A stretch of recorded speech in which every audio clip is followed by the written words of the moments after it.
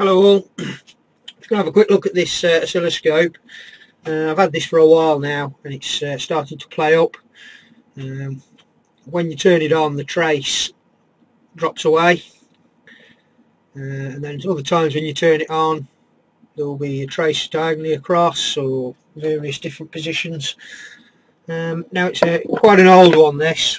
We just have a look round the side here, just bring the light so we can see. Have a look inside. As you can see, it's quite old inside. It's got old resistors and capacitors, and it's got valves and things to operate it. Let's put that light somewhere so we can see what we're doing. There we go.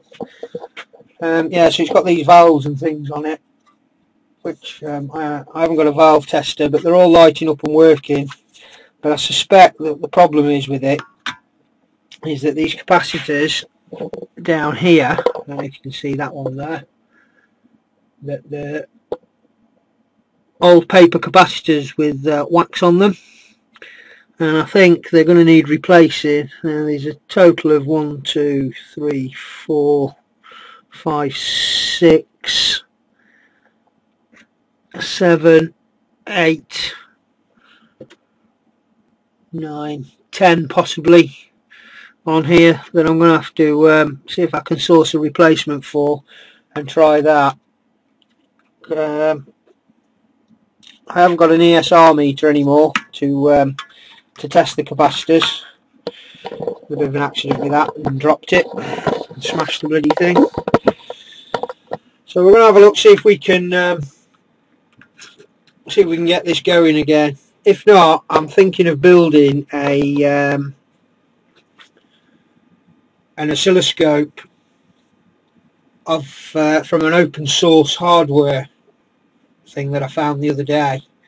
So we'll have a look at that now. I'll just change over to the camera on the monitor and we'll have a quick look at that.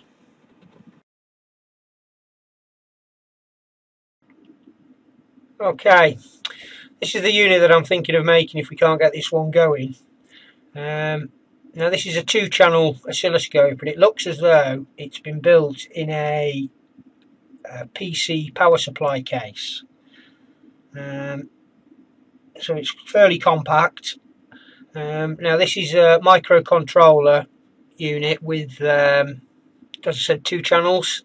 It's got a digital to analog converter and a trigger circuit as well incorporated in it. And if you look further down the page, it's got all the specs there. It's a 1 kilohertz maximum, 1 kilohertz sample rate maximum, equivalent to minimal sample rate of 5 megahertz. So for general purpose stuff, that ain't too bad. He's also got the download links here for the PPMScope for Win,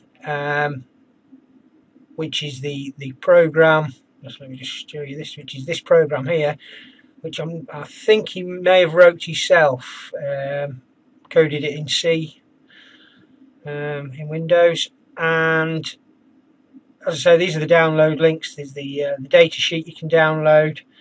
There's other board layouts as well. The board layouts have already been done, so you could print these off and then you could put them onto a copper sheet and then etch the boards, or send them off and have them etched. But most of the work's already been done here. Now I might make a few modifications to these, just see if we can improve on it a little bit. But what I think I'll do first is actually build the actual board as it is. It looks like we've got some others here that other people, or other ones that he's built.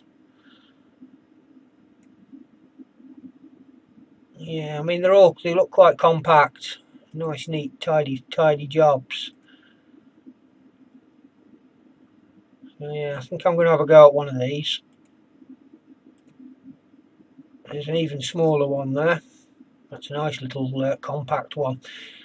So as you can see by the pictures, it's quite an interesting design, quite an interesting little project.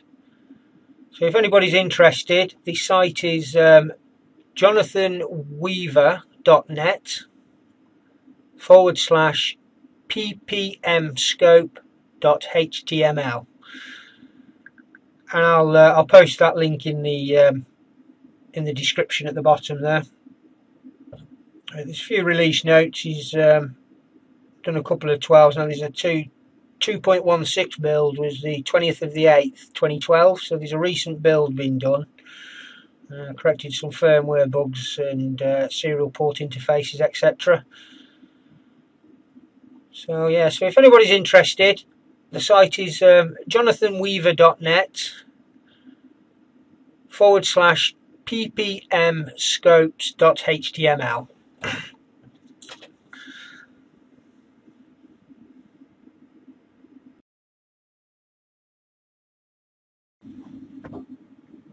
Okay, so this is a Taylor 32A oscilloscope, and some of the capacitors on it are quite bad. So I'm going to attempt to get some replacements, some modern capacitors for it, and see if we can replace them all. Now, I did have a drawing somewhere for it.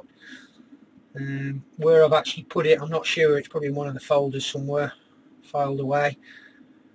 But if not, we're going to have a go at that Jonathan Weaver build, which looks quite interesting. It looks as though it's been built in a PC power supply case, which means it's nice and compact, unlike this thing here, which, as you can see, is quite a big, old, bulky, weighty old thing. Now, it's been a good oscilloscope, but I did not so long back put it in the shed, and the shed started leaking on it, and it got wet. I dried it all out, and it was fine again after that.